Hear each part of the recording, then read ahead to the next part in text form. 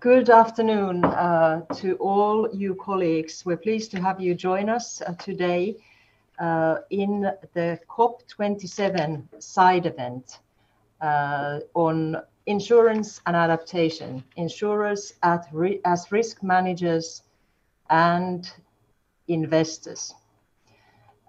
We have seen climate risks, climate impacts becoming greater. The past summer in particular has shown us once again that the climate crisis is already happening. Droughts, heat waves, and floods have severely affected many regions in Europe and in the world.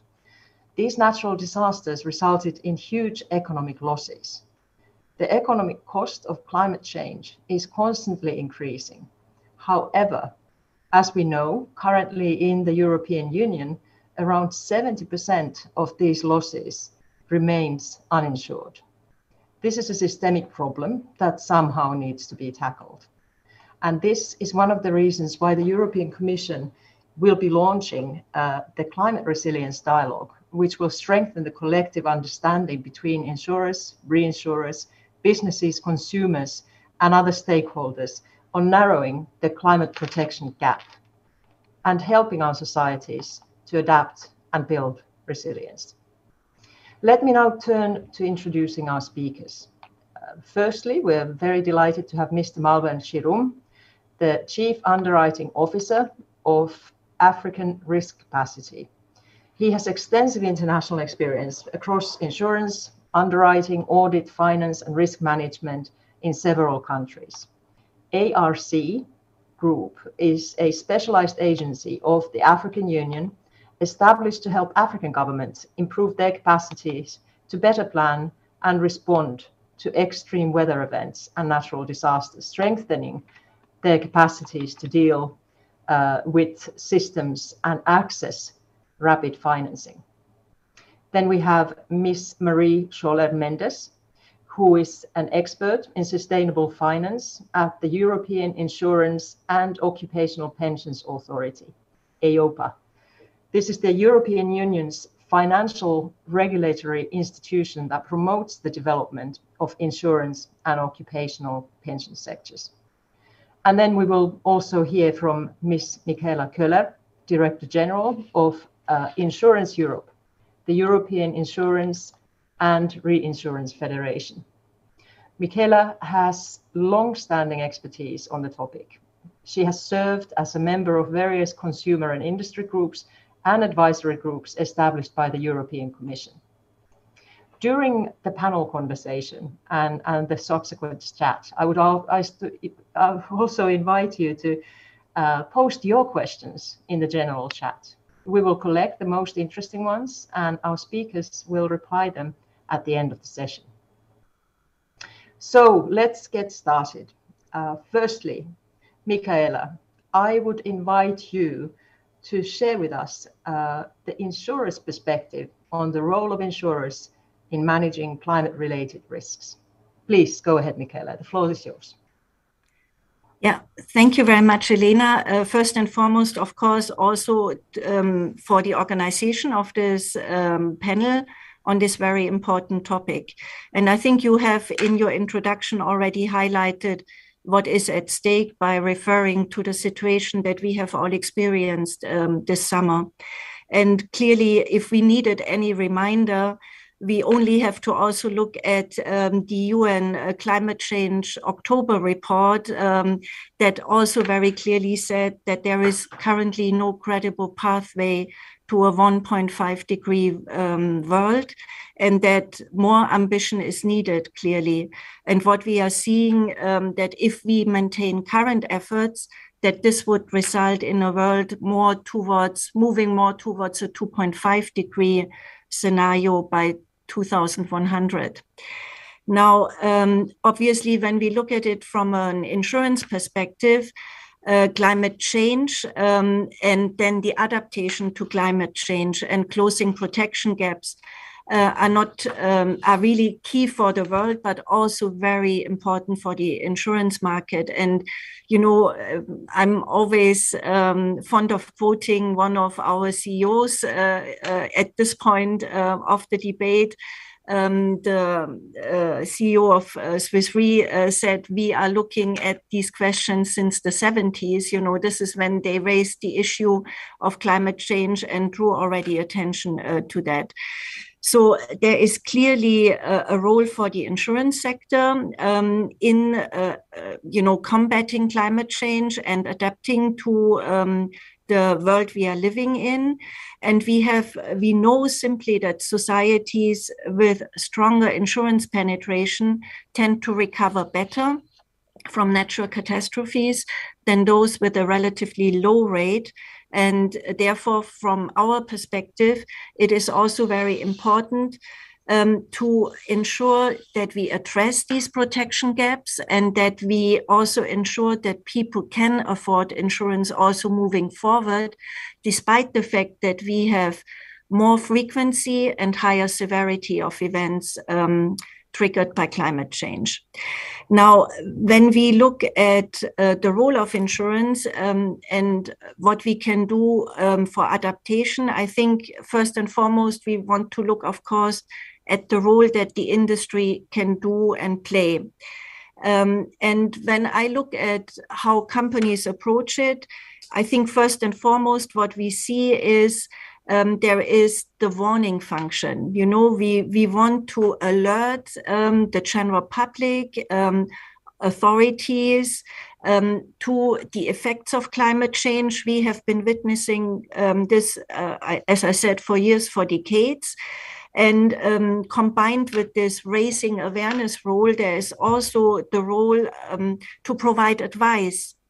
This is a very strong function, I think, of the insurance sector that we are, I think, able to provide, given the long history that we have in, monitoring these risks, assessing these risks, and working with these risks. So very important first step, raising awareness. But then, of course, the second core function that the insurance sector provides is that we are providing cover. And then if an event happens, relief to people that are taking out this insurance cover. And we are providing risk-based underwriting to cover these risks. So there is also a very important function in that we want to extend, the protection to the vulnerable parts of the society. So this is what the industry per se can do. But I think what we are increasingly, we have an ambition to go beyond what we can do as an industry on our own.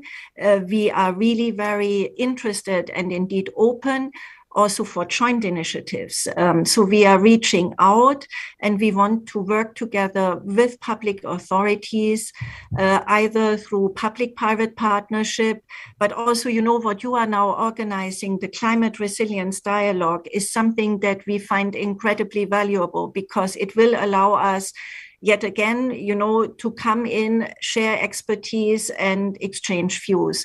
But going back to this idea of public-private partnership, what we can offer from the insurance sector is, I think, robust data sharing on climate loss data, also sharing risk management, expertise, experience.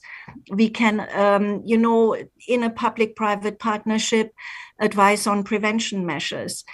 And then in the end, I think we also need to recognize from the insurance sector's perspective that there is a role where insurers can only as far, we can do our own bit, we can work with public authorities, but then there is also a role that public authorities need to play themselves. And here I'm speaking about, basically meeting the responsibility in adapting land use planning, maybe looking at building codes, thinking about flood defenses.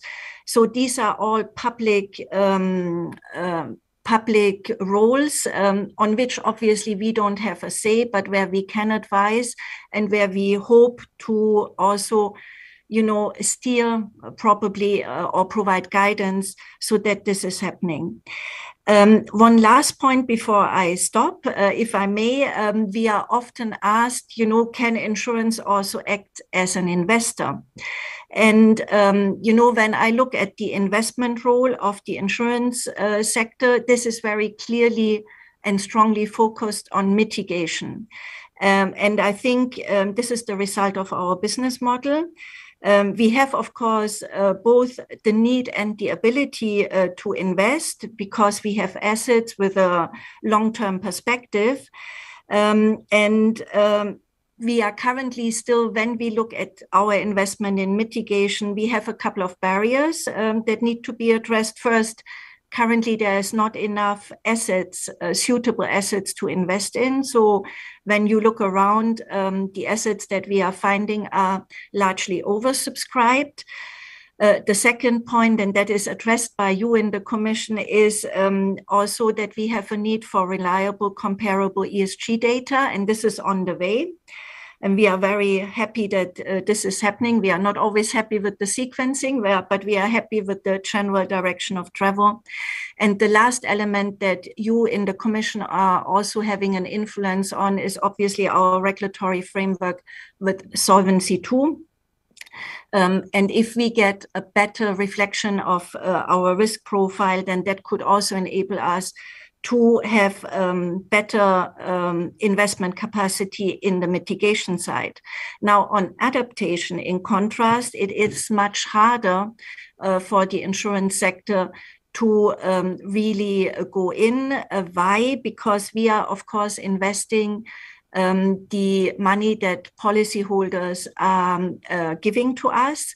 And we have a duty vis-a-vis our policyholders in terms of return on investment. Now, this duty we can fulfill when it comes to investing in mitigation projects like windmills, solar panels.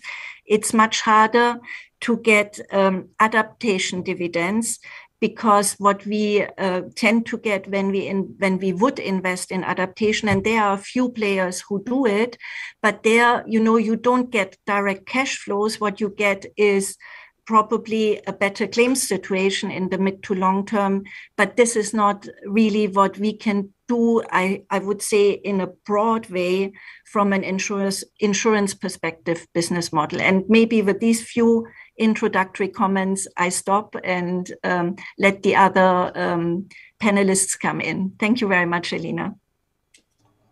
Thank you so much, Michaela. And I think it's very useful to get your perspective, particularly on the points of return on investment. It is a business after all.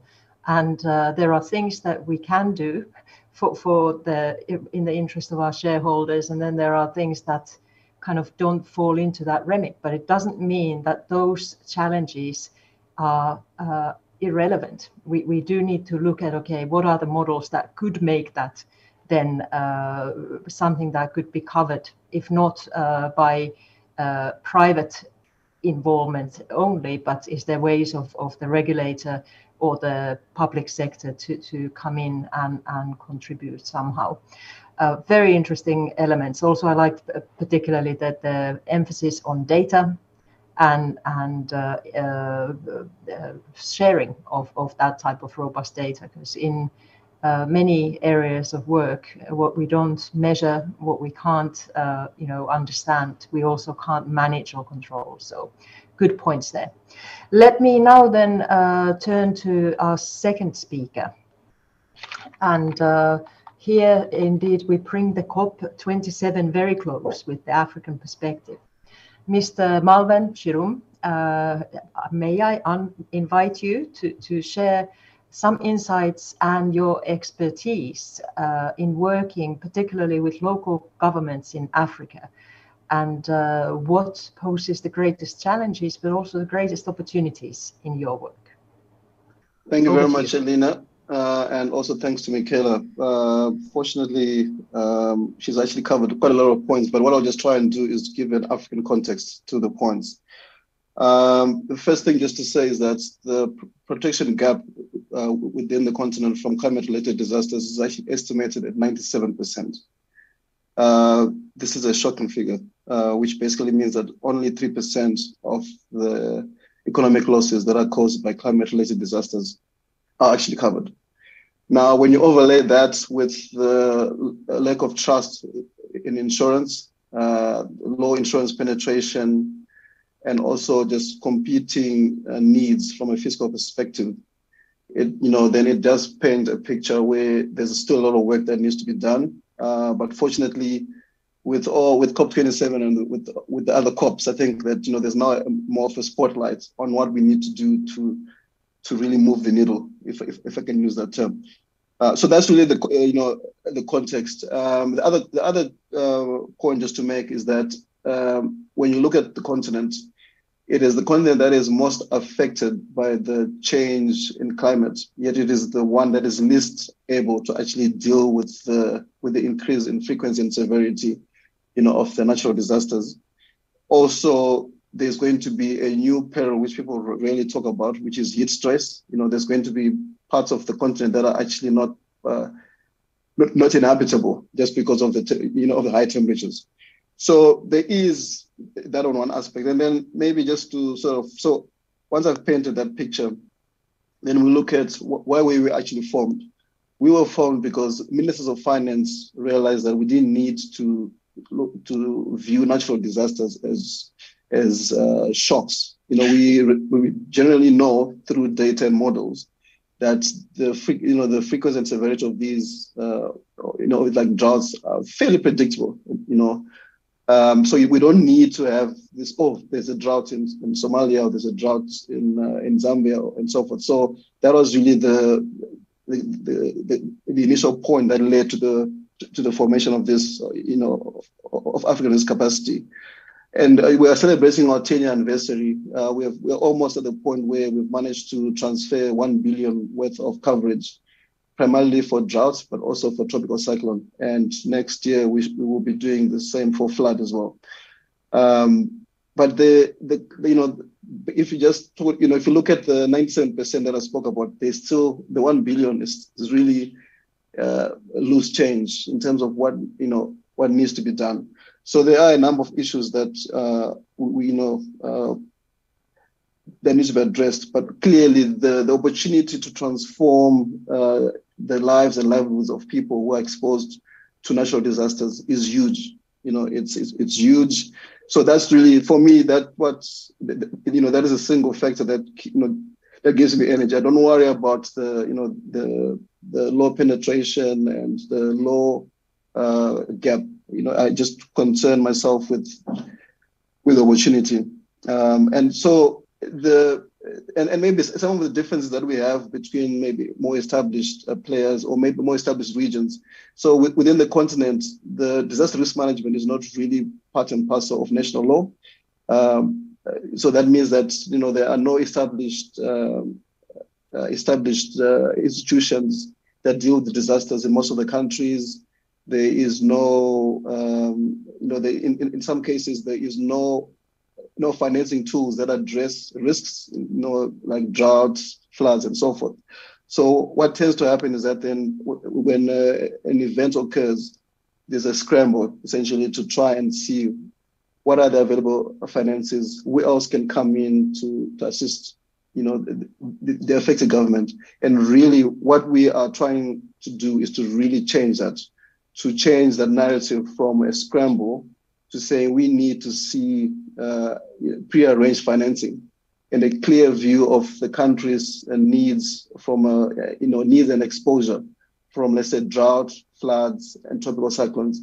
And that's where we really come in terms of the services that we provide. So we provide modeling tools that enable a country to be able to quantify its exposure to droughts using historical data, but also using socioeconomic factors such as exposure to drought and the reliance on the income from agriculture. If there's a drought and more than 50% of your population rely on agriculture as a source of income, clearly there are going to be issues. So really, at the core of our service, it's a public good. We don't actually charge for it.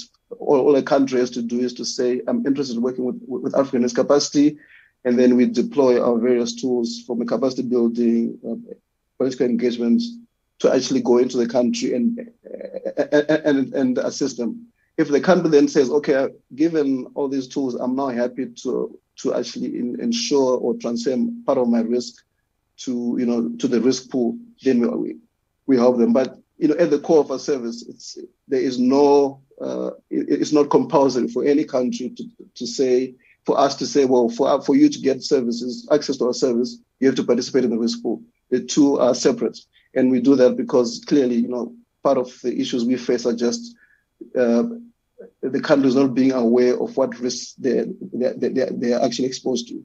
So that's really important. We feel that even if there are no financing tools available, a country going to some of the donor partners and saying, well, our exposure to drought is so much, from our own resources, we only have 10% to cover that. Can you help us crowd in the other 90%? That's still useful than going in for this scramble approach that I mentioned. So that's sort of the key thing. We want to see pre-arranged financing taking more of a center stage, as we move, into 2023, and beyond. We don't want to see this scramble, which really results in the gains that have been made through development being washed away. So in some of these countries, a significant drought can wipe away 10 or 15 year worth of development and affects millions of people in terms of their lives and livelihoods. In terms of the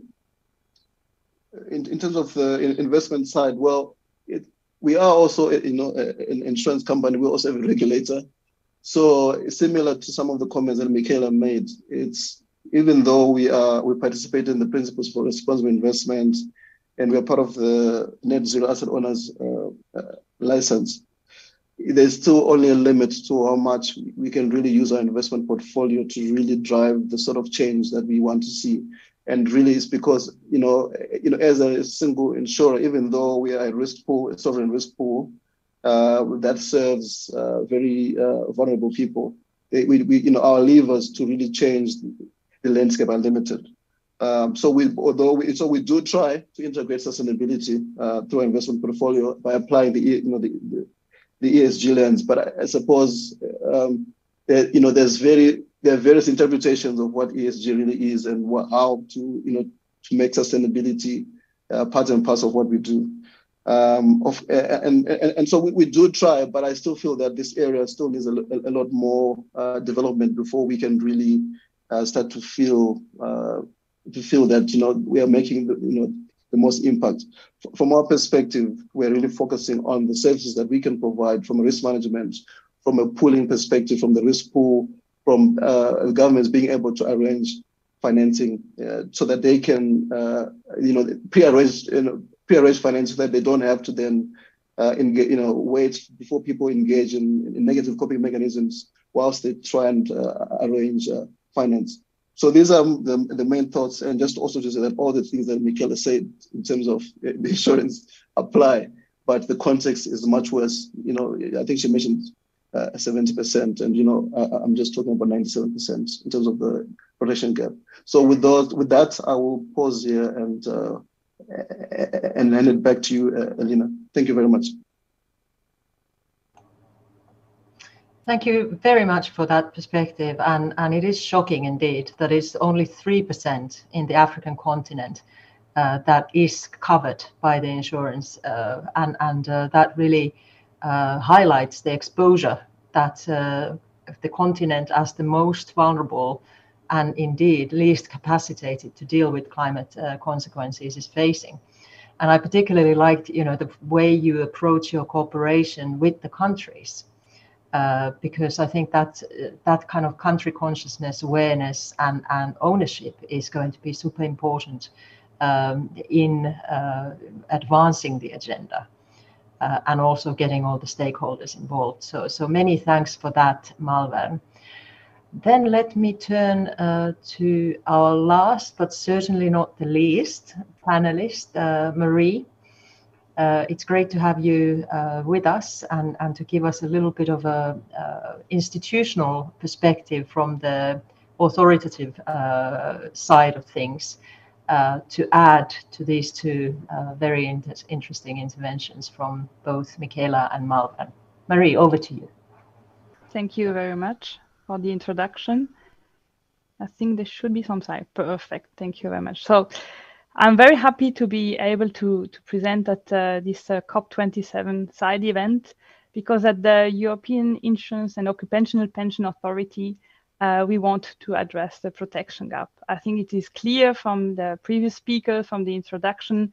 I mean, even in Europe, there is a bit more than a quarter of losses which were insured in the past. And this shows that there is already a significant protection gap today. In addition, if you take climate change, we will have increasing events, frequency, intensity, and this will just lead to further widen the existing protection gap if no measures are taken. So how to address the protection gap? I mean, at EIOPA, we are working on 3 different pillars. The first one is to understand. We need to know what are we talking about. And that's why we are looking at modeling the risks and also to get access to the right data. The second pillar, which is really the central pillar on addressing the protection gap, is that you need to mitigate the risk. Actually, you need to reduce the causes of climate change and adapting to it. And this is a must. Without that, I don't think we can address the insurance protection gap even in Europe. The third pillar is, of course, I mean, we are looking at the insurance protection gap, so it's also about covering your risk. There, we don't need 100% insurance penetration, but we need to have optimal insurance coverages. And for some risk, also thinking of climate change, we need to also think more of a public-private partnership, because I think these are also key elements to address the protection gap. So the next slide, please. So let's start with the first pillar, which is looking at understanding the protection gap. So at EIOPA, we have developed a dashboard to monitor the insurance protection gap in Europe. So we have developed this dashboard for 30 European countries. So you will have a view for each of the 30 countries and for 5 different perils. So we are looking at earthquake, windstorm, coastal flood, wildfire, and pluvial and fluvial flood. So all this for this dashboard, and we have a current view of the protection gap. So here we are using a modeling approach. So we are using natural catastrophe models to estimate the risk in each country for windstorm, wildfire, and so on. And we are looking at what is the estimated protection gap to derive a score for the current protection gap. We also have a view of the past. So we are looking at the historical loss data, economic and insured loss data to also be able to derive a score for the historical protection gap. This can complement a bit also the current view. And the third view that we have is a country insurance scheme view. And there, because if you look at the different European countries, how natural catastrophe is insured is very diverse. I mean, in some countries you have public-private partnerships. In some countries, it's only the private market. So it's extremely diverse. And this we also wanted to be able to provide to the user complementary information. We also provide information about the affordability, the uptake of insurance coverage, and so on. Just all these different parameters that can better explain the situation, the insurance protection gap in each of the covered countries. And this dashboard is going to be published in December this year on EIOPA's website. And I mentioned this aim of the dashboard is to monitor the protection gap. Of course, we want to raise awareness about the insurance protection gap for any stakeholder. We want to promote a science-based approach to be able to identify regions which are at risk. And also what is very important to mention is we want to trigger discussions. I mean, this dashboard is using, input data, some methodology, but the main point is really about triggering discussions to discuss prevention measures, solution, how to address the protection gap. And another action is also that there could be potential synergies, between different national policies to address the protection gap across borders, because perils, they don't stop at borders, at a European level. So that's the main goal of this dashboard, and we will update this dashboard regularly in the future. One key issue that we, of course, when developing this dashboard that came across to us is it was mentioned before, is the availability of data. I mean, getting the right data to be able to create such a dashboard. And this leads me to my second slide, please. And accessibility of model and data to understand the protection gap is key. And that's why at EIOPA, one of our key strategic areas in sustainable finance is also to promote the use of open source model and data. I mean, data models, crucial to have climate risk assessment for the industry, for the supervisory committee, but for the public sector in general. At EIOPA, we need to do a lot of natural catastrophe risk assessment. We need it for capital requirement calibration. We need it for the dashboard I just showed you on the previous slide. We need it for financial stability analysis or supervisory risk analysis and so on. In addition, we also recently published an opinion to include climate change scenarios in the insurers on risk and solvency assessment in their ORSA. And also there, a key issue that was depicted is, well, actually, which tools and data are available to be able to run such climate change scenarios. This is far from being straightforward to do. And we see development, we see more and more tools, data available, they are developed, but it's still not easy to get access to the right tool and the data to be able to do while you're the analyst you are interested. So for example, you might have some tools, they are available open source, but then it's not very user-friendly. On the other hand, you have some tools that are maybe user-friendly, but then extremely expensive. And that's why at EIOPA, we have decided to test the use of an open source catastrophe model called Climada, which is developed by a university, the ETH Zurich. And by using this open source tool, what we realized, well, it's not user-friendly at all. You really need to dig in the code and to run the analysis, and you need to be an expert in coding, which not everyone is who actually wants to run that type of analysis. So we decided at EIOPA to create a graphical user interface to facilitate the use of this catastrophe model so that anybody could actually run an analysis with their own portfolio if they are interested in. Next year in Q2, we will have an event to actually release this graphical user interface open source so that anybody could download it and try to run their own cat risk analysis. In the long term, we aim to support the modeling of climate change risks, but not only setting the path to develop more models, promote the use of open source models, but also by positioning ourselves as a relevant open source data hub, providing relevant data, such as, for example, also insured loss data. So moving to the next slide, please. Now let's move on to the second pillar. And this is really the central pillar, because we are here looking at the insurance protection gap. So we can think, okay, you want to address the protection gap, insurance protection gap, you can increase insurance penetration. But it goes without saying that the best solution is to reduce the cause of climate change and also adapt to its consequences. Let me give you an example. I mean, we are here, for example, talking about non-life insurance product, property insurance. These are typically short-term contracts, 12 months, and which means that they can also reprice annually. So if the risk is now increasing, if the premium is risk-based, the premium can also reflect now the increases of the risk. But at some point, this might lead to the insurance product to become unaffordable. And then, of course, it will disincentivize people to take insurance coverages and then just widen further the protection gap. So that's why it's extremely key to think about prevention measures, building vulnerability, we mentioned building codes and so on, to also think about the localization of the exposure and to have optimized insurance coverages. And these are key elements of a resilient society.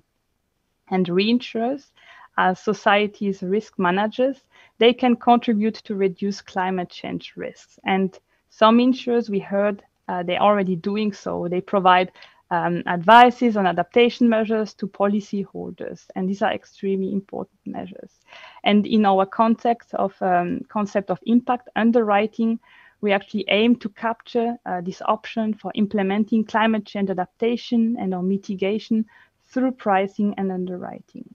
And in that regard, we are currently working also on a report on the integration of climate change adaptation measure in non-life insurance product. And we have two main aims. The first one is to actually collect underwriting practices, so better understand how adaptation measures are captured in non-life insurance product, to promote this further, and to also have good underwriting practices. The second aspect of this work is also to assess how adaptation measures, they can be better reflected in the capital requirement for non-life underwriting risk under Solvency II, because the capital requirement is risk-based. So now if you take prevention measures, your risk is lowered. So this would also need to be reflected in the capital requirement. So these are projects that we are currently working on. So moving to the next slide, please. And now let's go to the last slide. So this is about the third pillar to cover the risk. And here at EIOPA, we are, for example, also looking at demand side issues. In consumer, they might tend to sometimes underestimate the risk, and therefore they will not necessarily find the benefit of insurance cover. I mean, you have to pay for a premium for something that will happen in the future. Maybe it's not so attractive. So that's why it's extremely important to raise awareness about the risk that the consumer they will face. In addition, sometimes it's also not always straightforward to understand your insurance contract. And then there might be also some expectation gaps that are arising. And these expectation gaps, they will be then detrimental to consumer and could also impact their trust in the insurance sector. In this regard, EIOPA has issued a supervisory statement to promote contract simplicity. So to conclude for this presentation, climate change is a growing risk for the insurance sector, but it also creates a lot of opportunities for insurers, supervisors to be part of the solution to address climate change risks. With data, innovation, incentives, it's possible to help people and businesses to prepare for future risk. Thank you very much for your attention. Thanks so much, Marie. Super fascinating and very interested to hear more about your tools, the dashboard and also the kind of awareness raising that you are engaged in.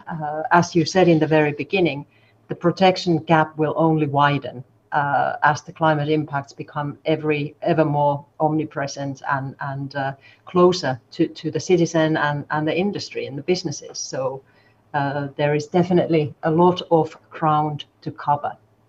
Now we come to the interactive part of our session, and I would like to start by asking you all to reflect a little bit on what you have seen happen in the past 10 years in terms of the evolution of the sector. How has the climate science, the availability, the general debate, how has that been reflected in the sector? And has that contributed to an increased willingness to seek approaches and insurance coverage specifically related to climate change?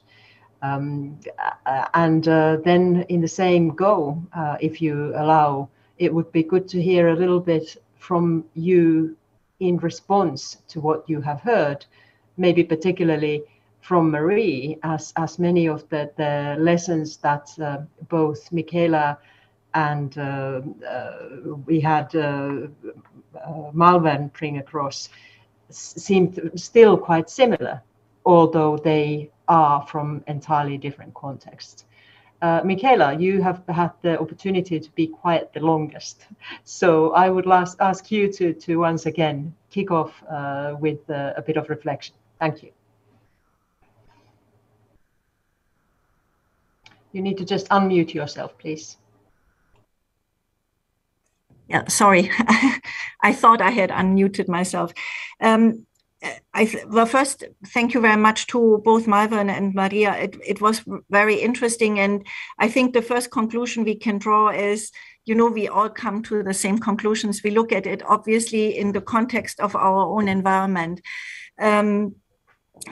if I can maybe say a few words also on the African situation, I'm also very active in the context of, a global debate because Insurance Europe is also a member of GIFIA, the Global Federation of Insurance Associations. And as such, when you look at GIFIA, we are currently working on, for the first time, I must say, on a study that looks at protection gaps on a global level. And one of the key areas we are looking at is indeed also the gap resulting from the climate change challenge. And in that respect, of course, the idea was to look not just, as we are now traditionally focusing on Europe, not just on Europe, but also compare and contrast what is going on in different regions of the world. And I think my first statement will be, we all have experienced very similar challenges, as we could see also from Malvan today. But then to find solutions, we need to look at each of our regions very clearly and find the regional recipes to address the challenges. Now we can come up with general recommendations. And in that respect, I think what EIOPA is doing is very helpful. When I look at the European dashboard, this can provide, guiding principles, but it will only be effective when we complement it, and that is certainly in Europe the case, with also, the national data analysis. Now, for example, when I look at initiatives at European level, we have members that cooperate very closely at national or sometimes even at regional level with their governments, with the communes in sharing, for example, claims data. And I myself, I'm from Germany. I'm also frequently in Austria. And when I see how the collaboration works in these two countries, and I experience it also personally, when, for example, I recently had a project with a house, I went to a national jointly developed website between the Austrian industry and the government, where they are assessing ongoing natural hazard risks. And you can essentially put in the address of your project, and it gives you the exposure to all the challenges. So it goes to natural climate-related challenges. So it goes to a level of detail that I guess EIOPA couldn't, demonstrate. But the complementing factors, that is what ultimately will bring the results. And in that respect, I think it is very important that we push this ongoing dialogue, discussion, exchange, and the continuous improvement. Maybe also one word on data.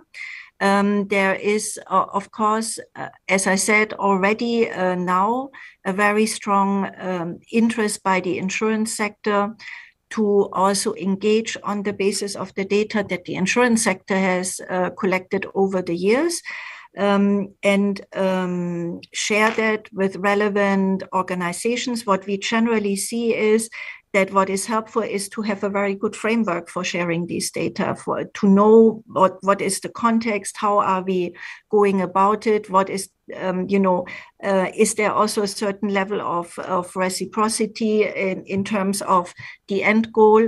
So also here, there is really the readiness, the preparedness from the sector. And it's very good to see that, the thinking, when we look at what Malvan said and also what Marie provides as an overall structure, is going very much in the same direction. Maybe I stop here. Thanks very much, Michaela. Then I turn to Malvan for some reflections on the applicability and transferability of lessons, best practices, and how this has evolved over time. Has there been increasing cooperation between yourselves and representatives of the same sector across the different continents? And is there lessons that can be captured in the work? Malvan, over to you. Thanks, Elena. I think firstly, before I answer that question, I just think that it's useful just to state that, it's incredibly, it's just so striking that the challenges that we face as an industry are common.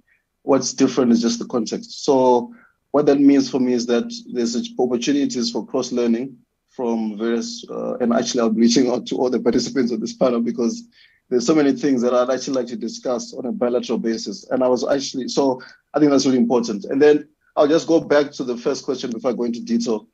So I think there can always be more that can be done. I think that's, there's no question about it.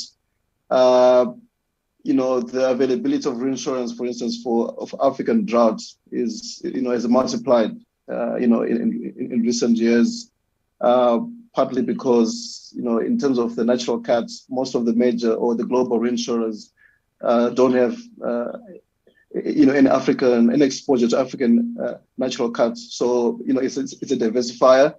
But also, there's also a growing number of reinsurers who are also willing to contribute, in terms of the ESG, to say, well, actually, we need to be seen to be doing something and providing reinsurance, even though it's on commercial terms, is still useful. So I think there's generally been there's more availability of tools. They're investing in developing the markets and also in contributing to models and data. And just maybe a quick word on models and data. If you look at the number of models that service the North American Atlantic hurricane, basin, and you look at the models that serve the African continent, it's chalk and cheese. There's very few models. So one of the things that I'd like to see is the industry looking at this more from a humanitarian perspective as opposed to an economic model that says, well, okay, how much can I sell my services? If there's an RMS, how much can we, how much in fees can we generate? So I think that, that's one of the things. So I think there's movement has been in the right direction, but given the challenges that we face, there's a lot more to do. And then if I just look at the tools that Marie spoke about, I really like the dashboard. The data that informs that may be a challenge, but the thing is, the principle still holds. We don't need the same level of data to or the same granularity to inform the proper recording of the protection gap on the continent. So I think there's a lot of information that she shared that can be transferred, and that can also just, as she mentioned, just really initiate the discussion. In some cases, just having the discussion is actually making progress, because some of the things that then get discussed have not been discussed before. So now we get able to elevate the platform in terms of, okay, it's being discussed at this level, but now with COP20, with COP and with climate change being such an important aspect in terms of the global agenda, we're able to quickly elevate. So I really like the tools that Mary has, and I will be reaching out to see how we can also use them and learn from them. And then obviously in terms of the, Michaela represents, quite a significant number of insurers and reinsurers. So there's clearly things that we can learn from them, but there's also some advocacy that, that can take place. So, there's just platforms that can be created just by having, the tool. Just if you look at the three institutions that I represented here, excluding Elena, but also if you just include, let's say the four institutions, there's a lot of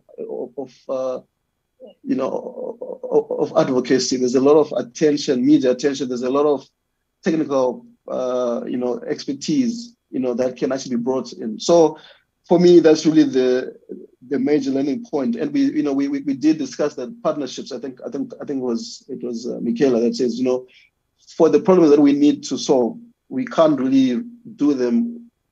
You can try, but I think to make more impact, we really need to look at how we can. For me, that's really the biggest takeaway, that we can really form partnerships that can really make a dent in reducing the protection gap. Thank you. Thanks very much for that, and I think that those are super pertinent points. this kind of open source availability of tools and methodologies can be extremely powerful and actually amplify the impact in one region with the mirroring activities then in another. And if we have the tools, we should certainly aim to make those widely available so that the maximum people can benefit from that. Malvern, if you allow, I've gotten an audience question regarding the parametric insurance used by the African risk capacity. Are you able to explain a little bit more about what this relates to? Yeah, so I'll just quickly go through the drought insurance. So it's easier for us and much more cost effective for us to issue parametric insurance policies as opposed to the typical indemnity. Because if you're covering a country like Niger, if you look at just the square footage of the country, and if we had to send assessors to look at the various regions, it will take a long time. And really, our key value proposition is that we want to be able to provide liquidity to a country soon after the event. So, parametric insurance is pretty much planned for that, because we use a model that requires some input from the country in terms of the reference crop.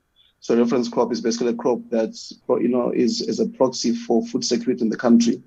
And then using our model, we're able to define how much rainfall is required at different stages of that crop. So if there's no rainfall or there's inadequate rainfall at during the planting phase, then we will know that there's a total failure. So we're already able to say there's going to be a drought of X magnitude affecting X number of people. So that so essentially for all our covers, we are going to use we will only use parametric because it's just not cost effective and timely enough for us to use any other methodology. So we don't need the country to tell us that there's been a drought. We look at the model, and we are able to estimate relying on data that's been collected. We're able to estimate the actual cost of the drought based on the affordability and other parameters that have been selected by the country.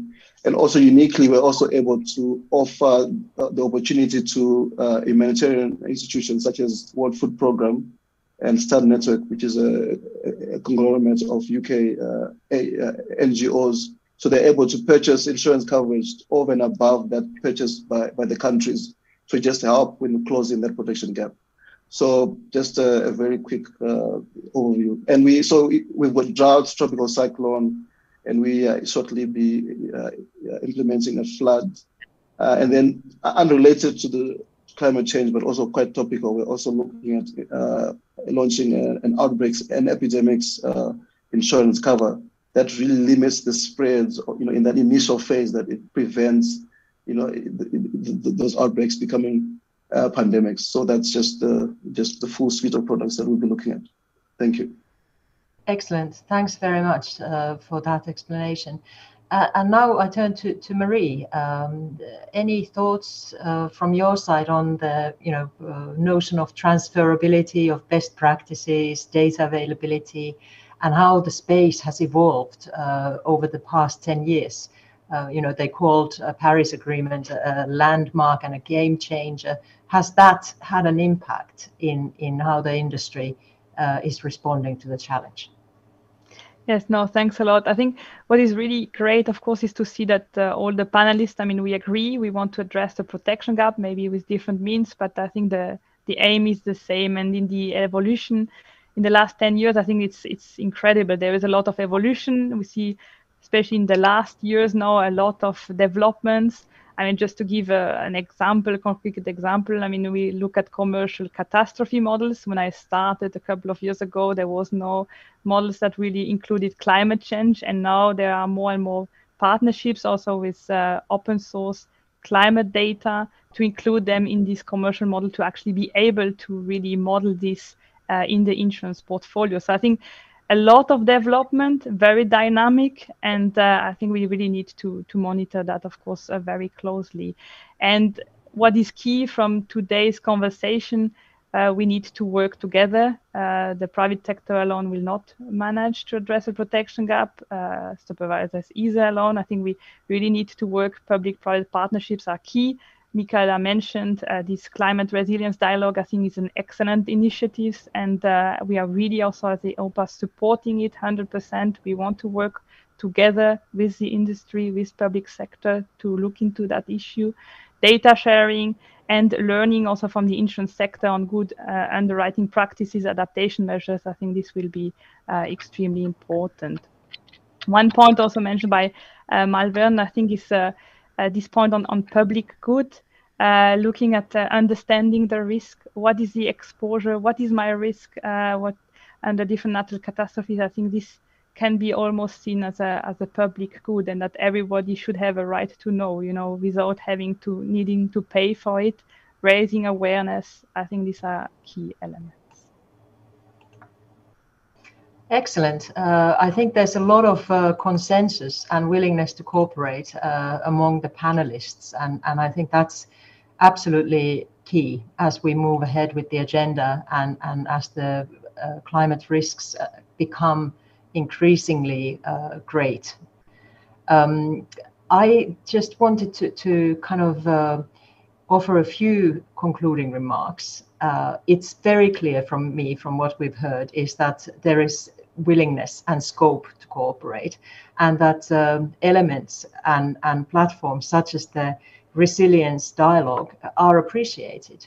It could be interesting to see how this could be also taken beyond the European context to facilitate discussions between insurers globally. And maybe that's a note to self, because part of our adaptation strategy is, of course, about taking European practices internationally and also learning from our international partners. There is no one simple solution. There's no panacea. The matter is really multi-layered and of great importance. The more climate change effects intensify, the more losses increase and the climate protection gap increases. It is really crucial to build more resilience. We also need to help the affected people recover more quickly by making our society more resilient. And unfortunately, we don't have the time now, but it would be interesting to reflect how the sector can increase public awareness about the risks and also the financial exposure that we have and the possibilities within the sector. The European Union strategy on adaptation aims for Europe to become not only climate neutral, but also climate resilient by 2050. This requires smarter, more systemic and faster adaptation.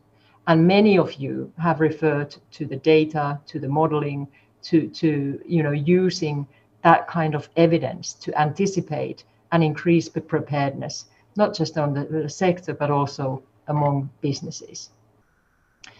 I think this is also where insurance sector needs to come in and play a role. With its long-standing expertise and know-how, the insurance sector can play a central role in assisting us in building climate resilient communities. Because good climate risk management can increase risk awareness and promote resilience by incentivizing adaptation measures.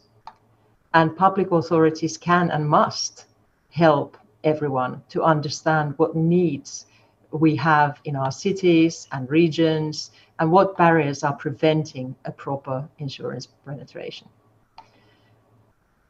As a takeaway, I would also say that we need international cooperation and lots of different stakeholders involved to bring their specific perspectives. This includes public authorities, consumers' representatives, NGOs even, many others, and of course the financial sector itself. And we hope that throughout our experience with the climate dialogues and the resilience dialogue in specific, we will be able to make a significant contribution to the public debate in Europe and internationally. Colleagues, friends, all that remains for me now to do is to extend a really big thank you to all of you for your time with us and close this event, thanking you for your participation and time. Thank you very much.